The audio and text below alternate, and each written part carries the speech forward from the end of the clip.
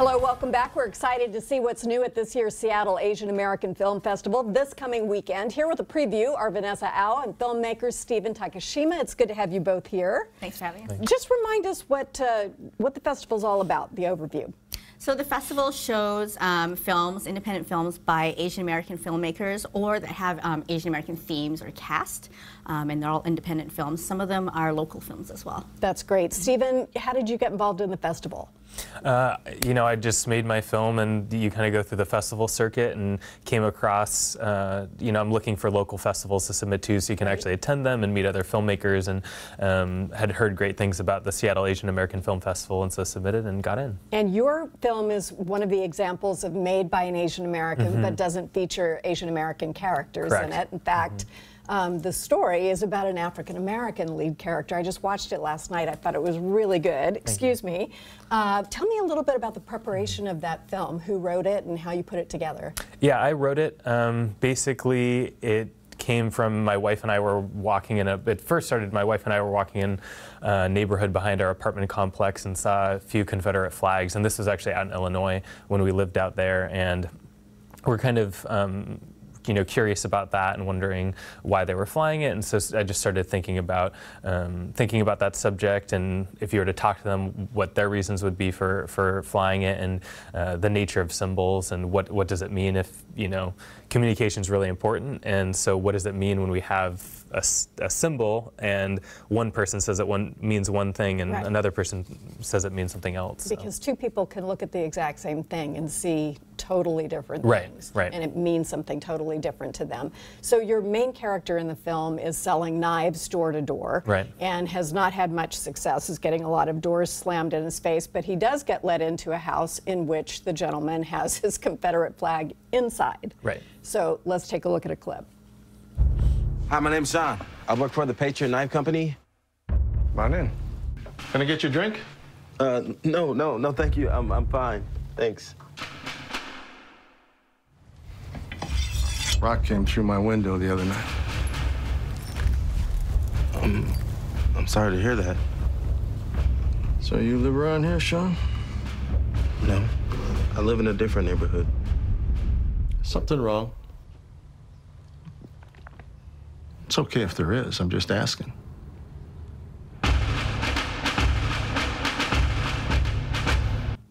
And interestingly, the film is entitled Civil. Tell us why you chose that. That's brilliant. Thank you so much. Yeah, I mean, it's kind of just dealing with some of the underlying tensions and how you can have a civil conversation, but you know, even when you're very, very polite on the surface, sometimes there can be some kind of underlying tensions that we have to deal with, and navigate. And then, of course, I thought of Civil War as well. Of course, yeah. With all of that. So that was very interesting. It's a good film. I hope people will go and see it. I really enjoyed it. Vanessa, tell us about Captain Seek America, who has been a guest on this show. But tell me about the film. Yeah, so the film is Captain America, and he found that in post 9/11 America that when he donned this Captain America costume, he had very different interactions with the people around him than when he was just walking around in his civilian clothes. And he wears a turban as part of, and that's part of his costume as well. It matches up.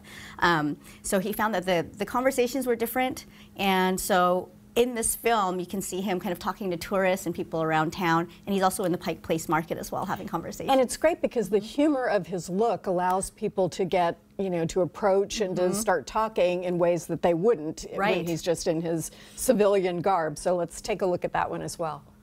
I am getting dressed up as Captain America, my alter ego, and I started doing this last year to challenge people's perceptions about how they saw me.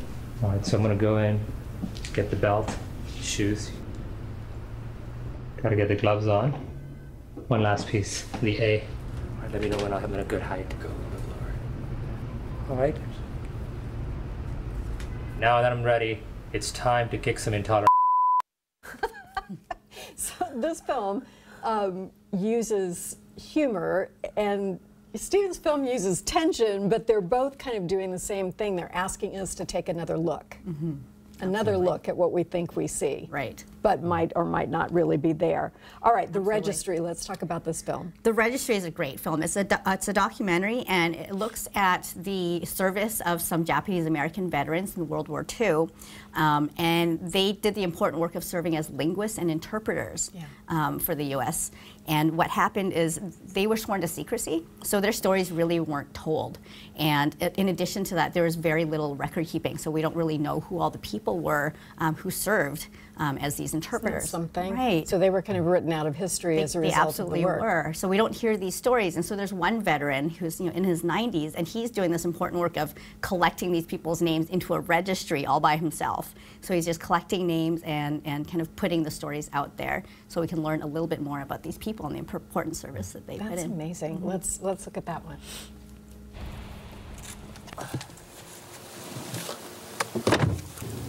I had 2 burial plots in my hometown. My brother bought a batch of them for the family, and he got 2 of them for me. Our kids said, "What do you want to be buried in California for? We'll never go see you." So once you get buried here. So we're here, Arlington Cemetery. At Arlington Cemetery.